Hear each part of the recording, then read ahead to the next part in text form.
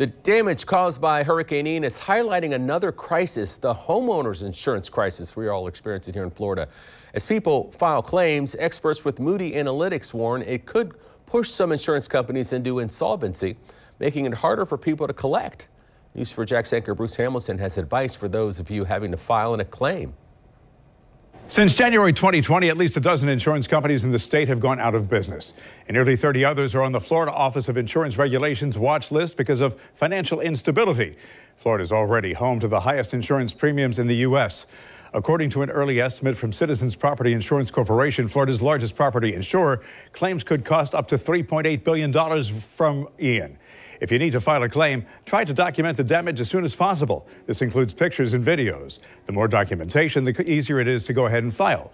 Make sure you document all expenses related to necessary repairs, including any cleanup.